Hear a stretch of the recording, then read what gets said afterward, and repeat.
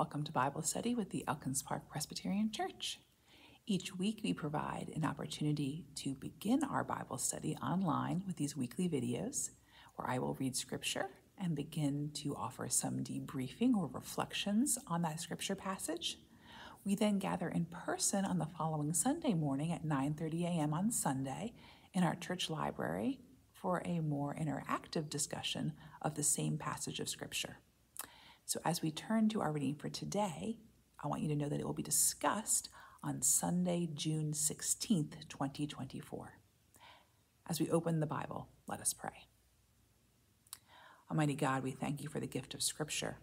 Today, as we read the gospel lesson about healing, about the powerful way that Jesus worked to bring wholeness and peace to each individual he encountered, guide us today as we pray for healing and comfort for our own bodies and souls and minds and communities, so that we may know your direct intervention and feel your healing spirit among us.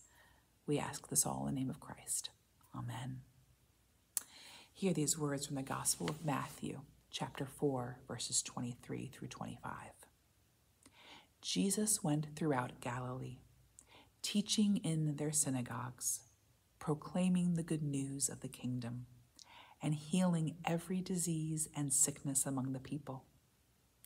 News about him spread all over Syria, and people brought Jesus all who were ill with various diseases, those suffering severe pain, the demon-possessed, those having seizures, and the paralyzed, and Jesus healed them. Large crowds from Galilee, the Decapolis, Jerusalem, Judea, and the region across the Jordan followed him. So this passage is about healing.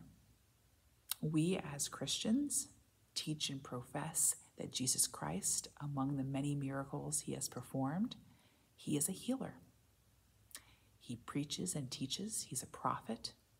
He is able to do amazing, miraculous things, including raising individuals from the dead. Yet often we question, as modern Christians living in this world filled with pain and suffering and physical ailments and injuries, why isn't Jesus healing us now? Why isn't every single person who encounters the Lord healed? I have discussed with our congregation here in Elkins Park several times that in Scripture, when a story of healing is shared, it's sharing to teach a lesson.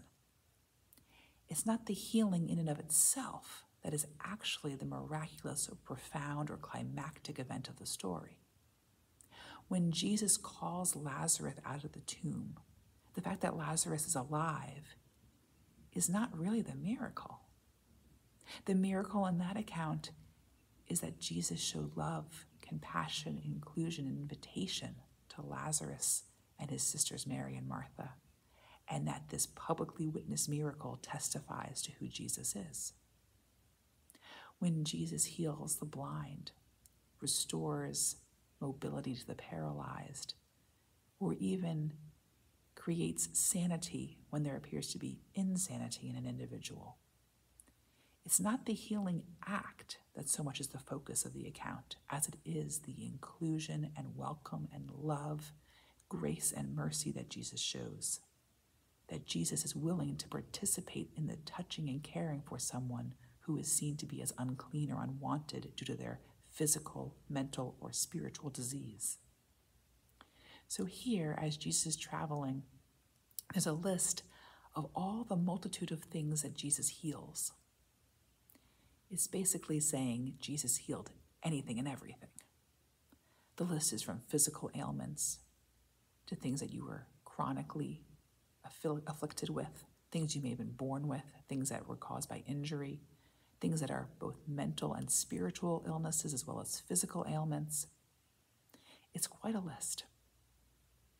And the people healed aren't named. The exact list of every illness healed is not listed. The story is presented as Jesus is encountering people from all over.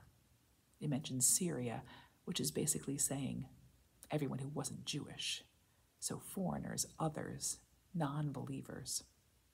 Jesus is willing to offer his grace, mercy, and healing to anyone and everyone. But the encounters of healing aren't just healings in and of themselves. The encounters that result in healings are the proclamation of the good news. They're Jesus' way of ensuring that the world sees him, hears him, and understands him. And this passage from the gospel tells us that as a result of these healings, Jesus gained many followers. We tend to focus on those 12 inner circle followers, the disciples.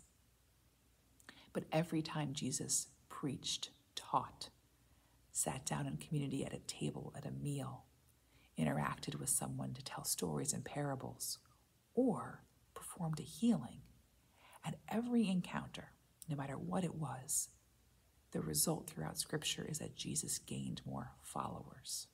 So in addition to those he specifically singled out and called and said, "Follow me," who dropped everything to follow him, there are those others who simply hear him or see him and feel a stirring within their heart to follow, or those who are healed and in response faithfully want to show their allegiance to Jesus and the message of good news he brings. The good news he brings is the one that John the Baptist was preparing the world for and now realized in Jesus. Repent, for the kingdom of heaven has drawn near. It has drawn near in Jesus Christ. So the kingdom of heaven, these glimpses of the perfection that God offers, the goodness intended at creation before sin broke into the world, you are getting a taste or a glimpse of that through the ministry, life, witness, and healing of Jesus Christ. So of course you want to follow Jesus. Being close to Jesus means being closer to God. Being close to Jesus means having these glimpses of what heaven will be like, a foretaste of this heavenly kingdom, experiencing a bit of the goodness that God created at the moment of creation and said, "It is good." All of this has been lost and broken due to human sin and failure, due to turning away from God towards our own selfish desires. And now when we repent, turning away from sin and back towards God, we get to experience some of that eternal glory in the here and now. That is why we live our faith now, on this side of the grave, knowing that someday we will fully embrace our identity as a child of God, forever in the embrace and presence of our Creator. But until then, through these healings and through preaching and through prophetic witness and through community fellowship and through forgiveness, grace, mercy, worship, acts of obedience to God, all of these are giving us a glimpse, a little foretaste of the kingdom, giving us an opportunity to experience what it will be like when we fully are in the presence of God forever. And that's what invites people to want to know more, to follow Jesus, and to celebrate what he's doing, whether it be healing, teaching, sitting at table, putting children on his lap, touching women, touching the unclean, being with the unwanted like tax collectors and sinners.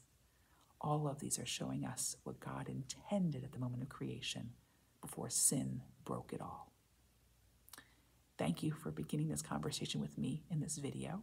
I hope you continue the conversation with me this coming Sunday at 9:30 a.m.